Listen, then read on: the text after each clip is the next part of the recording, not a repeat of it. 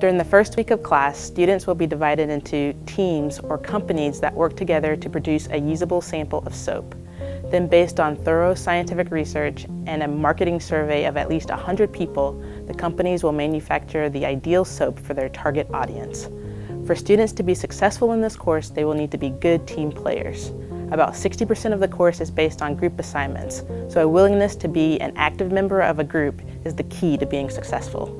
This course will give students a real-world understanding of the research and development process in a chemical company.